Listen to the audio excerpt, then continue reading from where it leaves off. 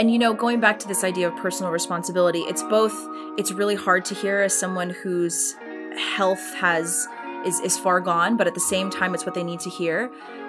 It's pretty harsh, but I say this to some of my clients. Your life is your fault. I love that.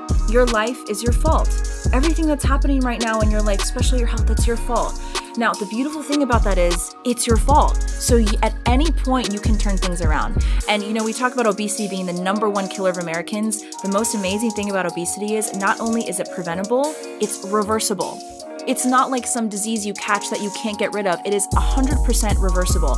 All it takes is personal responsibility, making those hard choices. Because guess what, guys? I'm gonna say this to a camera. Being healthy is hard.